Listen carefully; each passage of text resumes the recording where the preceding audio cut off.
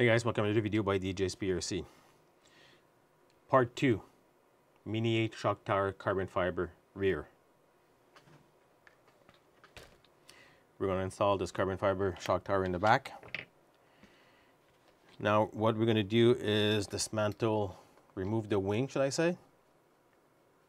I already started with one of the screws. Oop. It started. Put the wing aside.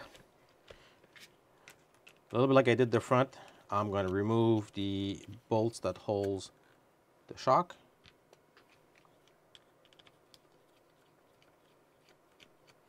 But I'm not going to remove the physical shock off the vehicle.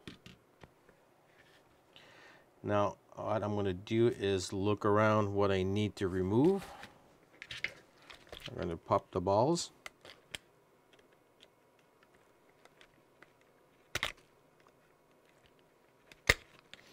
There we go.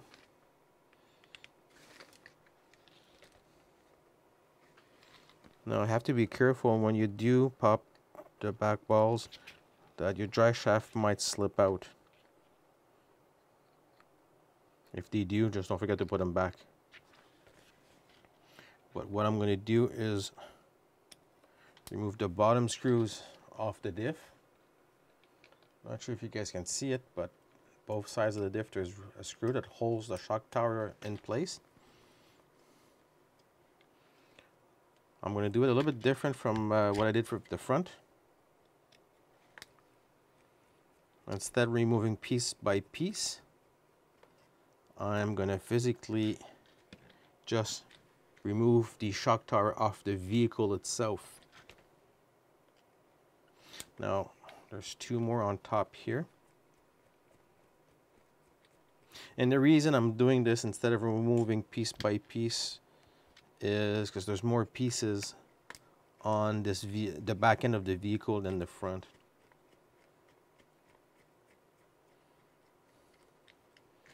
Now I'm going to keep the screws part of the holder here.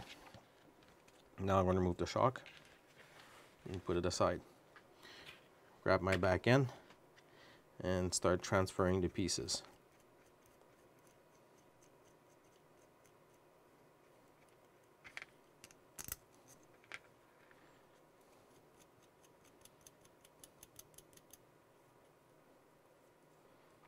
One by one. There we go on one.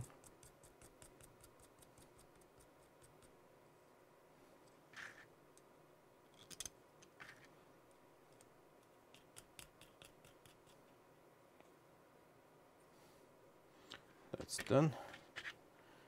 Now we're going to remove the physical body holder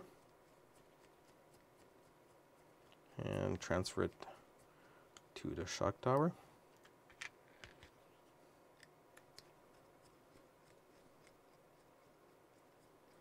Now some people will say, why are you removing the shock tower and putting a carbon fiber? Carbon fiber is stronger than metal and a little bit more durable. But the only down point of carbon fiber compared like the aluminum one here is aluminum will bend. Carbon fiber bends to a certain point, then breaks. Carbon fiber similar to fiberglass. If you ever seen fiberglass, what happens? It breaks in million strands, and carbon fiber is the same. But carbon fiber is nice to look at. Way nicer than this. I'll come back here and remove the balls.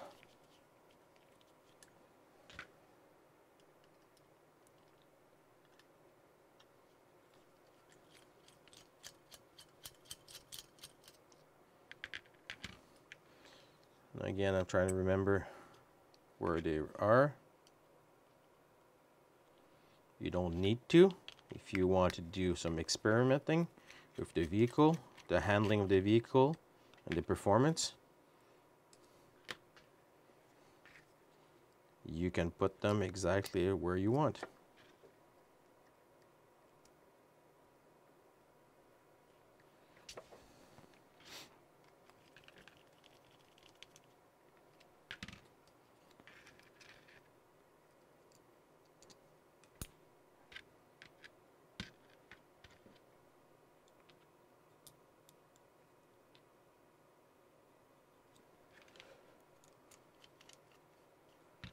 There we go.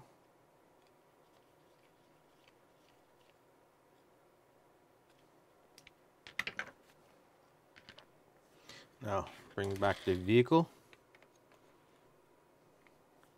and we're going to grab this piece here that we lift the screws on and attach it back to the vehicle.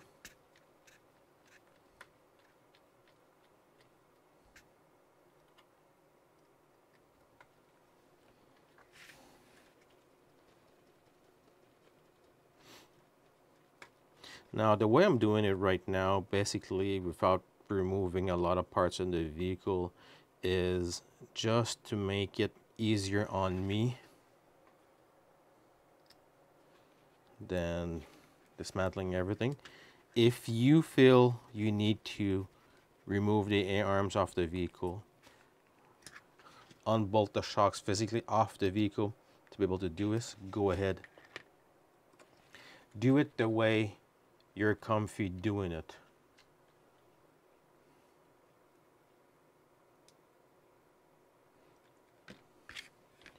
Now again, the dog bone popped out of this guy here. I'm going to put it back in. Turn the wheel until it gets to the key part of the drive cup. There we go. Put my shock back in.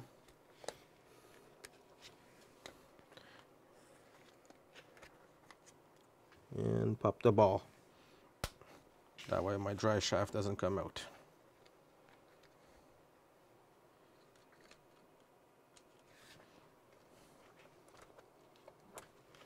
There we go. Pop the ball back in. Pop the shock. Grab our two nuts.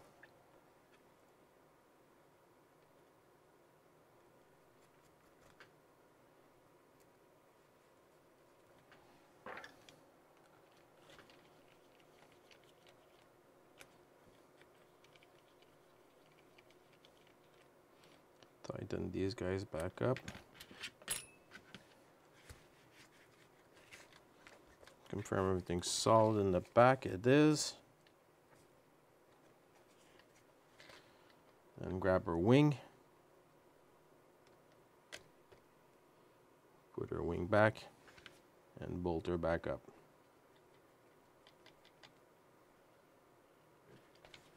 And there you go, guys. Rear shock tower, front shock tower done in carbon. If you guys have any questions or comment, post them below. I'll be glad to answer you guys. And don't forget to hit that subscribe button and that like button. I do appreciate it, guys. Thank you.